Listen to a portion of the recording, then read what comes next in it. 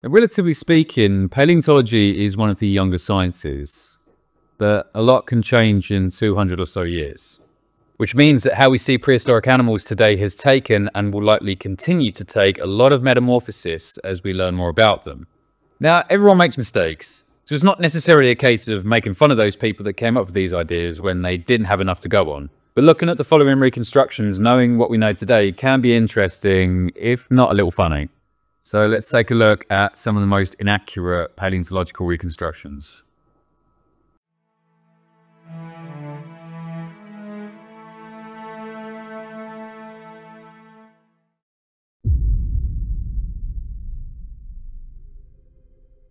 And this first one is a well-known one, and also one that I'm going to mention with a lot of love because it is arguably the most responsible for kicking off the popularity of science.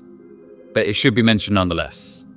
Crystal Palace is a large park in the southeast of London, and is named as such due to the relocation of the Crystal Palace Great Exhibition from Hyde Park in 1851. This grand building was home to more than 14,000 exhibitions from around the world, boasting countless archaeological and art exhibits, festivals, and much more. With people visiting from around the world, this had essentially become the Victorian Disney World. Many of these showcases weren't just limited to indoors either, with a new exhibition being commissioned for the grounds in 1852, showcasing these strange newly found creatures from a long-forgotten world which the public would soon learn to know as dinosaurs.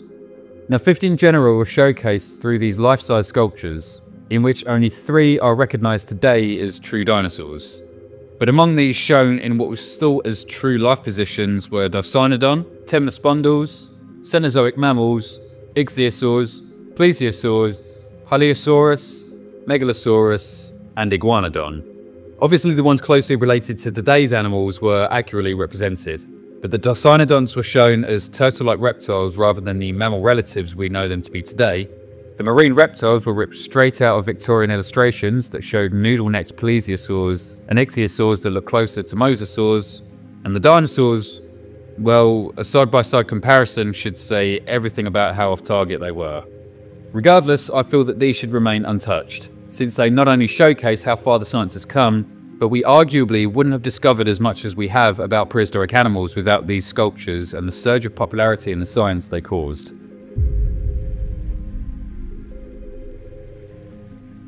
So our next one is not only one of the very first woolly mammoth remains to be described, but also one of the very first prehistoric soft tissue remains to be described. Back in 1728, British physician Hans Sloane began his extensive work on mammoths, being the first to recognise that these remains may have belonged to modern elephant relatives. Arguments continued about whether or not these were true elephants until the 1800s, when Michael Adams discovered the aforementioned remains. Now, despite the soft tissue remains and the known relationship between mammoths and modern elephants, interpretations from this finding resulted in this. Now, the actual trunk was not found on the fossil, but let this be a lesson to all of those that doubt features on an animal just because they weren't found on a physical fossil. Phylogenetic bracketing exists for a reason. Yes, it is just an inference, but it's easier to count the number of times that it's been incorrect than it's been correct. Otherwise, you end up with a giant warthog thing.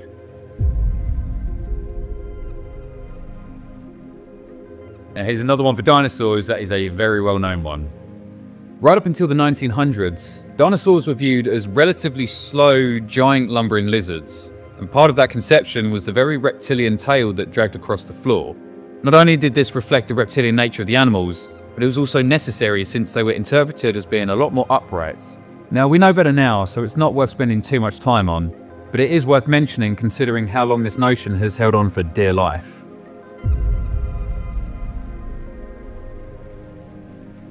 And when you cross a giant ground sloth with a dinosaur, you get Therizinosaurs, a clade of theropod dinosaurs which are one of the very few herbivorous ones of this group.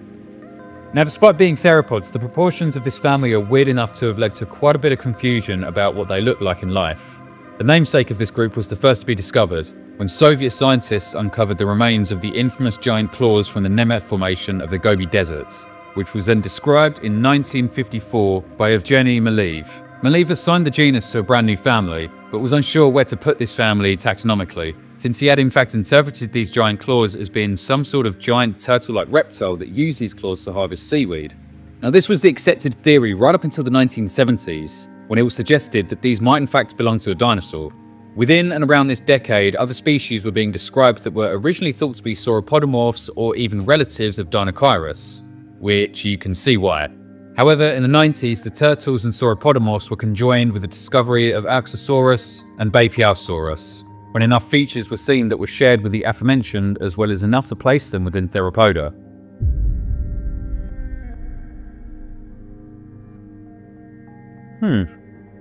I can't actually remember why this one went on here. It looks alright to me. Oh, no. Okay. Yeah, now I remember. Now, the old and decrepit like me among you will probably remember Walking with Dinosaurs, at least until the sequel unleashes it on New Generation. You may even remember having it on VHS.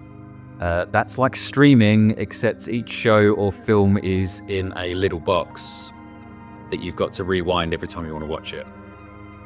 Anyway, those that watch this, especially as a kid, might recall thinking that this guy was the absolute biggest predator to ever live in the history of the planet. Liopleurodon was a plesiosaur, specifically one of the large-headed pliosaurs from the mid to late Jurassic, and it looked more or less how it looked in Walking with Dinosaurs, if you don't look at any sort of scale. The Liopleurodon we see is stated to be approximately 25 meters or 82 feet long and around 150 tons. A size not reached by marine reptiles until just last year with Ichthyotitan. In actuality, this pliosaur likely didn't get any bigger than around 6.4 to 8 meters or 21 to 26 feet and around 2 tons. Still pretty hefty, but not that hefty. As to why a show that was so on point with scientific accuracy for the time in every other regard ported Jurassic Wilderness, there are a few theories floating around. Some have suggested that the designers of the show, being the silly little Englishmen that they are, misread the estimate of between 21 to 26 feet as being in meters, and decided to go for the upper estimate for maximum visual effects. Another theory is that they went full speculation and trusted the very dubious specimens that had estimates of 20 meters or 66 feet long, and then exaggerated those sizes with the logic of it being very unlikely that one specimen represents the absolute biggest a species got. But the motivations behind this could be considered honourable, since it was probably to stir up public interest, which is the #1 thing that you need when you want to get research funded.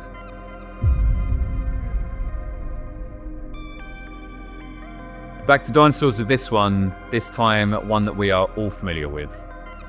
It's difficult to imagine a Stegosaurus looking anything other than, well, like a Stegosaurus. But we need only look at the name to see how different it was. During the late 1800s, an infamous rivalry between paleontologist Edward Drinker Cope and Othniel Charles Marsh sparked what would later be dubbed the Bone Wars, in which many of the famous prehistoric animals that we know today were first named by both parties in a race to be the most renowned. Stegosaurus was one of these, named by Marsh in 1877. He coined this genus name meaning roof lizard.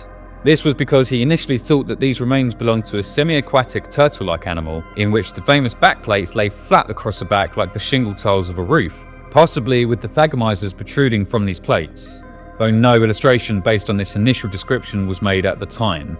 The first official illustration of Stegosaurus in 1884 got a little closer, though only a little bit, showing the dinosaur as bipedal in the upright stance thought to be correct at the time, with what was assumed to be entire rows of thagomisers running down the back, and the plates forming a very crocodile-like tail. But this animal evolved yet again 5 years later when Marsh published a full skeletal diagram, showing Stegosaurus as much closer to the one we know today. Sure, it wasn't 100%, given that the backplates were in more alternating rows and only 2 pairs of thagomisers were on the tail, but it at least now looked like a dinosaur that anyone could point to and call a Stegosaurus. Now, this next one isn't technically a reconstruction, more of an idea that was put in many people's heads, including mine as a kid.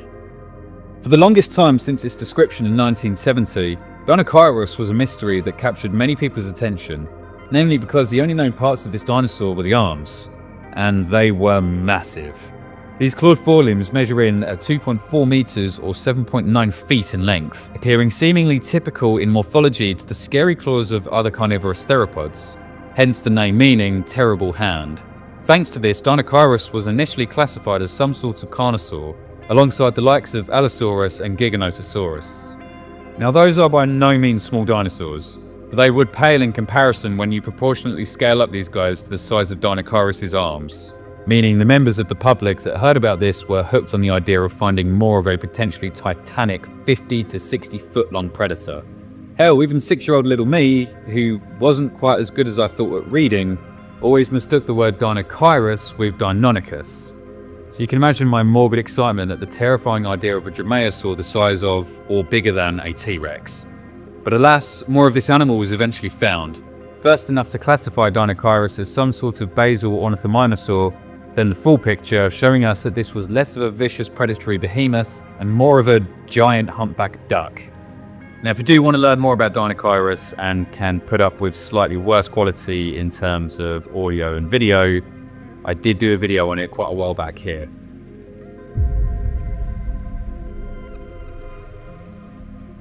Now there are a few reconstructions within this category, but I thought I might as well just put them all into one. Pterosaurs are another group that, quite frankly, are so strange that fragmentary remains have led to many wrong assumptions from paleontologists. It was at a time when the idea of evolution and extinction was seen with widespread skepticism, so people were truly stumped as to how these existed. It was first suggested that only one environment could house such a creature, and that was the sea. Johann Georg Wagler in particular popularized this theory, suggesting that these long front limbs and extreme digits supported wing-like structures that were used as paddles for swimming. Things got a little closer to what we now know in 1800 when another Johann naturalist, Johann Hermann, first suggested to Georges Cuvier that these weird creatures didn't belong to the sea, but in fact the sky. Cuvier agreed that these were flying animals and coined the term pterodactyle, meaning wing finger. This was then Latinized as pterodactylus, which became a wastebasket taxon at the time for most pterosaurs. Hence the notion that still hangs around today for those not in the know of using the term pterodactyl to refer to any pterosaur. Now Cuvier thought that these were some type of reptile, but people still couldn't quite get their heads around such weird animals. So a more popular theory throughout the early 1800s were that these were in fact more associated with mammals, being represented as bat-like flying marsupials. But with what we know about pterosaurs today, the marsupial model is ironically correct in some aspects, even though they are reptiles. For example, the fuzzy appearance that they would have had owing to their pycnofibers. But we are not done with pterosaurs just yet. Now, despite how much we know about pterosaurs, there are still some out there that want to reconstruct these animals in radically different ways. And one that comes to mind in particular is one David Peters.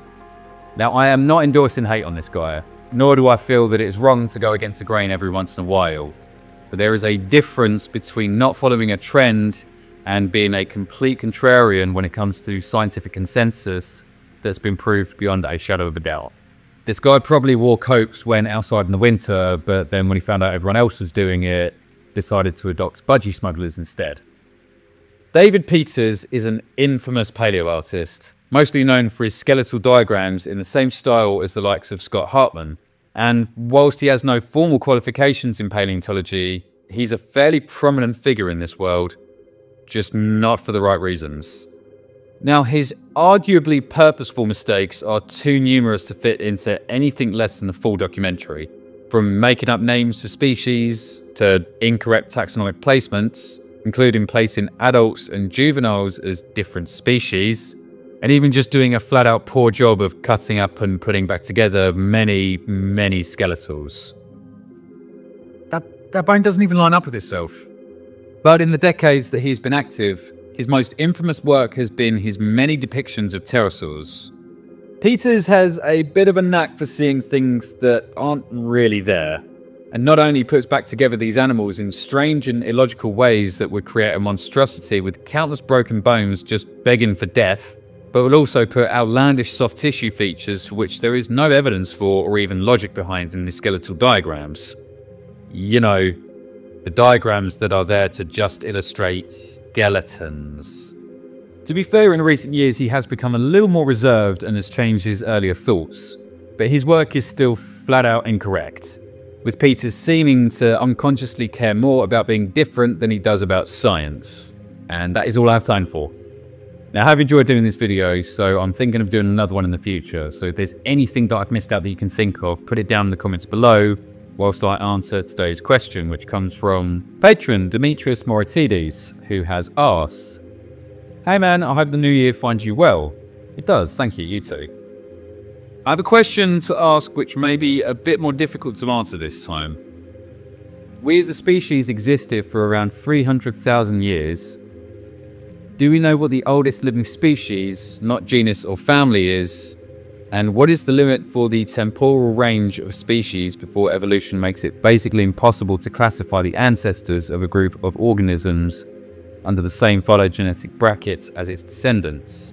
In other words, what is the practical timeframe limit within which we can still talk about two individuals being as the same species? Okay, I think I know basically what you're saying there, and that is a difficult one. First up, it's basically impossible to tell what the oldest species actually is.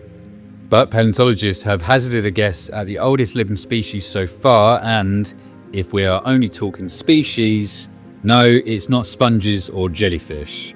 Having been around for a staggering 450 million years, scientists seem to think that the best place to look is with horseshoe crabs, who haven't really changed much in that time.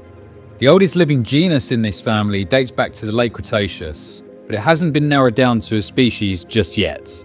As to the question of at what point along its evolutionary line is a species considered a different species, I'll be honest, the answer to that question is one I've been trying to ponder for years, because paleontologists can't really agree on it.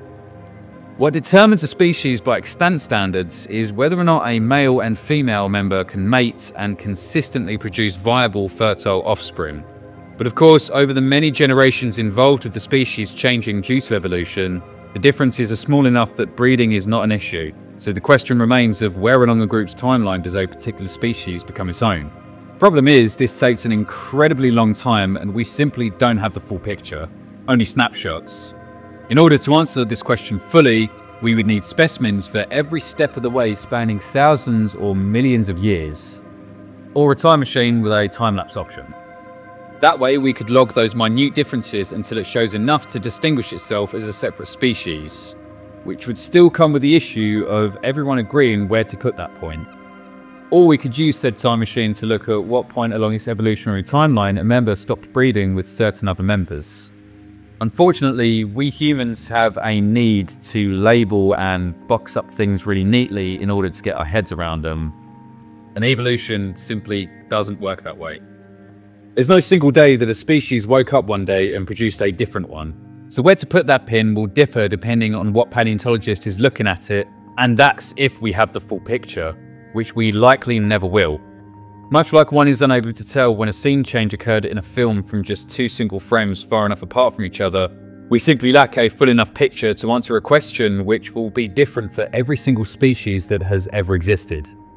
Not exactly a satisfying answer, I'm afraid, but it is a very valid question and one that I would also like the answer to. So thank you for that.